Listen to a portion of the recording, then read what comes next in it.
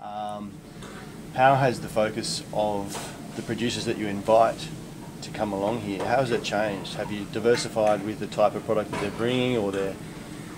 No, if anything, I've probably tried to relax a little bit. You tend to get a bit excited, like certainly in the first instance, we're trying to cram too much into each session. Yeah. So we'd sort of have a wonderful meat producer, a fish producer, a great seafood guy, maybe some cheese or a fruit or something. We'd have a beautiful wine guide and might have a boutique beer sort of scenario. You just try to cram so much into it because being a chef and amazing produce, you sort of tend to get quite excited about it all.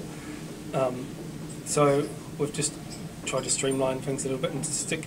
I suppose we've developed the formula a lot more. The actual focus of the days hasn't really changed that much. It's still sort of, the main reason for it is it's all about the producer. Yeah. It gives them a stage to talk on and to us, for the public to ask questions, for the media to ask questions, and the media to pick up different hooks from it and that sort of stuff. So that focus has stayed pretty much the same.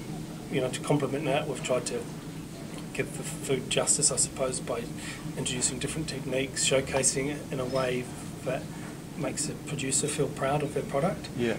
And highlighting the versatility of the different products as well. So that's sort of been a common thread throughout. So, but now the formula will generally stick to one beverage producer, whether it's wine or beer or whatever, and then 3 producers generally a cross section, whether it be something from the dairy or the paddock, and a meat one and a fish guy as well, just sort of so we can get a balanced menu basically. Yeah.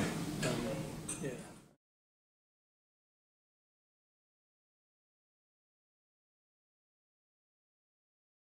Different articles being written, or... Yeah, absolutely. I think people are starting to understand a little bit more. Yeah.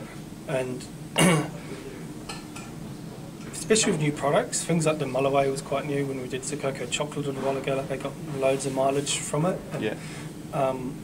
And it's hard because it's sort of, if there's stories written a few weeks before, then they can't really sort of do similar stories for a long time. So a lot of it's got to do with timing, but I think it's been a good avenue for media, or I hope it's been a good avenue for the media for them to not only stay in touch with what's going on, but also sort of give, I suppose, a bit of recognition to guys like John Meredith, who's been doing what he's been doing for 36 years, which is an amazing feat by Australian standards, but you put that feat in Europe and you're talking generations, hundreds of years that we've been doing it for. So it's sort of Australia is so young in that culture, but I think it's not a publicity thing for us. We try and put us on the back and the producers at the front and keep it purely about them. And the more people come, people start twittering, writing blogs, that sort of stuff. So we get food bloggers as well to try and expose it and get good support and following for it. So sure. Yeah, which just certainly builds up.